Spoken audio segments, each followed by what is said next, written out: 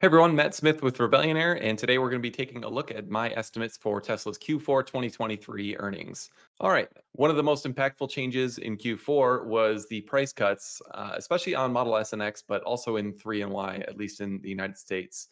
Now, countering that, we did see some very modest price increases in China, so that may have helped to offset this a little bit. So for Q4, we do have these price cuts. And then what we're going to be doing is just taking a look at how do these impact revenue. So we know the deliveries from the production and delivery report. I've included 300 deliveries for Cybertruck. Not very impactful, just a reasonable estimate for what they might have delivered in Q4. Um, we'll skip full self-driving for now. I don't expect there's any major changes in take rate, and I'm assuming a global estimate of around 6%, which is on the small side, but really shouldn't be a major change quarter over quarter one way or another. Um, Moving on down, one of the big surprises in Q3 was the credit revenue. So that was $554 million, which was quite elevated compared to the around 300 million or so that they have historically kind of averaged around. So in Q4, I'm assuming that will come back down to around $350 million or so. Then some very modest kind of adders for acceleration boost, full self-driving subscriptions, enhanced autopilot, that sort of thing. But again, no major changes quarter over quarter there. So that's it on the auto side, at least for revenue. Moving on to energy, one of the big items is obviously Megapack. So it's always an estimate of how many gigawatt hours have been deployed in the quarter. And then beyond that, how does that translate to revenue? There is a pretty meaningful lag in the revenue recognition of a lot of the deployments. So that's why if you just take the pure energy, or at least the stationary storage revenue, you can make a reasonable estimate of what that might be by backing out an estimate of solar revenue and divide that by the gigawatt hours that were deployed. That can give you an estimate of the dollars per kilowatt hour that Tesla might have realized on average. When we do that in the historical periods, we're actually getting numbers that are way too low, around, well, under $350 per kilowatt hour. Tesla's cheapest stationary storage pack would be like a mega pack sold at scale at a 4 hour duration.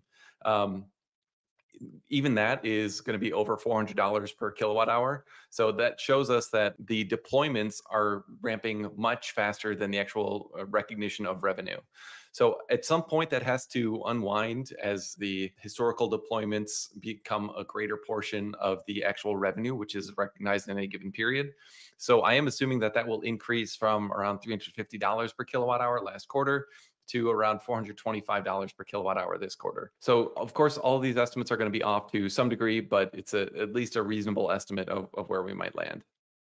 So we're getting total energy revenue of around $2.1 billion, which is a pretty meaningful uptick over Q3 in this estimate.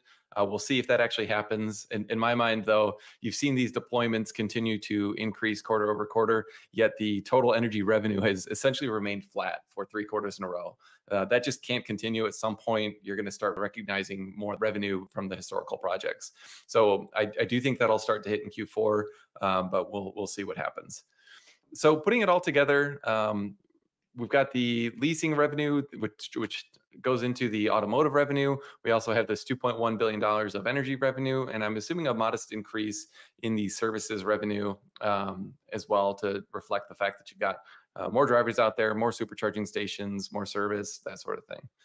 So altogether, $26.379 billion, which, if you're only looking at top line, looks like a pretty nice improvement quarter over quarter. And of course, that's just what you'd expect from delivering so many more vehicles in Q4. But the real question is, are you making money selling those extra cars? One of the things that I do that is maybe a little bit different than a lot of the other analysts out there is look at the core manufacturing margin. This is a phrase that I have essentially made up or coined, but it's really looking at what is the automotive gross margin, stripping out both credit revenue, which a lot of analysts do, but also an estimate of full self-driving revenue. So if you strip out both of those items, which are pure margin, then you're left with an actual estimate of the manufacturing margin. So how profitable is your manufacturing? In order to do this quarter over quarter, I'm always trying to think, what are the things that have changed? Now, in the last several quarters, we've had price cut after price cut, which has obviously created a lot of strain on that manufacturing gross margin, but there are always offsets to that. So in Q4, let's take a look at what some of those things might be. Well, I'm looking at Q3 and I'm looking at Q4 and trying to get an estimate of what are some of the different puts and takes that might be impacting the overall gross margin. So obviously we've got a price cut for Model S and X here. But we also had higher delivery. So I've got to keep in mind when I'm looking at these numbers that the overall cost of goods sold should increase just because Model S and X is a much more expensive car to make than Model 3 and Y. 3 and Y also had a bit of a price cut. And then there's the cost of goods sold. So when you're delivering fewer cars in a quarter, you've got all that fixed overhead that needs to be split over a smaller amount of cars. And so when you're running at full capacity, you're just going to be more efficient. So I'm assuming about $1,000 decrease in the China-made vehicles. This is both Model 3 Highland, but also the Model Y. It's not an aggressive assumption, but certainly I think a reasonable estimate of where they might land. So now I've got this other line here, which I'm calling other cost of goods sold per car. So this is obviously you've got Fremont, you've got Berlin, you've got Austin. Most of those are going to be 3 and Y.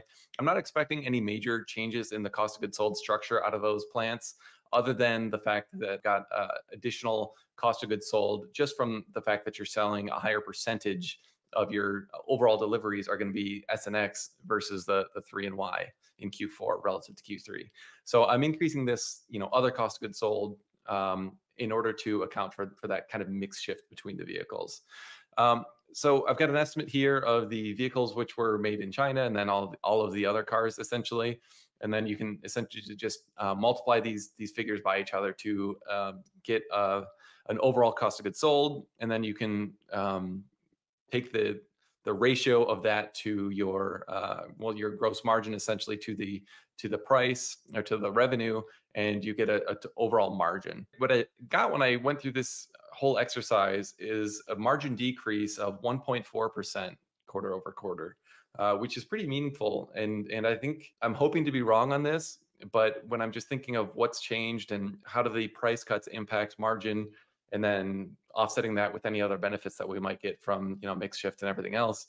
I've tried to cut this a couple different ways, and this is what I'm coming up with. Now, you might be thinking this is kind of a weird way of doing it. I've tried a very detailed buildup before, and just to give you an idea, where I'm looking at all the different vehicles, where they're manufactured, where they're being sold, and trying to come up with like revenue and cost of goods sold this way.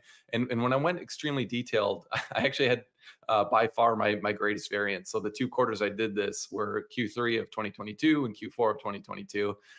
These are my estimates up here, and they're by far the times that I was furthest off on my estimates.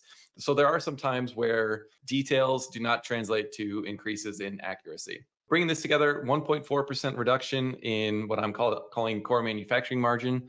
The numbers down there don't translate exactly to this because they do have the top line numbers anyways include credits and full self-driving. So I'm stripping those out here, but you take the full 1.4% out. And so that gets to a core manufacturing gross margin of 12.2%. So adding back the full self-driving and credit revenue, getting total automotive gross margin of 16.4%. So that's, I think, would be a bit of a surprise, certainly lower than I think most people are expecting. We can move through the rest of this rather quickly. I'm assuming a very modest increase in the energy gross margin to 25%. Overall gross profit of just over $4.2 billion, or in the total gross margin of 16%. When I've been critical of Tesla's price cuts, it's because they really have a very major impact on decreasing gross margin. I'm not going to go through all of these, R&D, SG&A, and then stock-based comp, except to say that I do think stock-based comp might take a bit of a hit in Q4. We heard some stories of people not getting their stock bonuses in Q4. So if that were to happen, then I would expect that there has been less stock-based comp running through the income statement in Q4. So dropping all this down to kind of the bottom line here, I'm getting total net income of $1.96 billion, and that translates to GAAP EPS of 56 cents and adjusted EPS of 65 cents. This would be actually a decrease quarter over quarter, despite a pretty meaningful increase in volumes. So I don't think this would be received very well, to be honest with you, but it is my best estimate of where I think Tesla will land. Now you can see here, going back to my history of doing this, I've been making quarterly estimates and putting them out there publicly since Q4 of 2019. And I have for the most part, always been higher than Wall Street. This is the first time in the history of my doing this where I'm actually lower than Wall Street for the first time. So Wall Street is actually at 74 cents in earnings per share for Q4. I'm at 63, so a pretty meaningful divergence from what the street is expecting. I've tried a couple different sensitivities too, like trying to assume that the margins aren't hit nearly as bad. And I was struggling to get many scenarios which yielded earnings per share of more than say 72 cents. So I hope to be wrong. I really hope Tesla does crush it, but I always try to just be as neutral as possible and give my honest take of what I think is going to happen. And for Q4, unfortunately, I'm expecting a bit of a miss for Tesla. Total adjusted earnings per share of just 63 cents. So that's it for my Q4 2023 earnings per share estimates. If you'd like to learn more about what we're doing here at Rebellionaire, check out rebellionaire.com. We are pretty unique among financial advisors because we're not just relationship managers or sentient hair gel, as I've heard some people comment before. You're not going to find Bradford and I out on a golf course just trying to win new business. We're just in the weeds here doing actual analysis and trying to let our work and our modeling and our analysis speak for itself. So if you're interested in learning more about what we can do, check out rebellionaire.com. I'm Matt Smith. Thanks for watching. And let's hope that I'm wrong and Tesla posts 80 cents or something like that. But we'll find out tomorrow after the bell.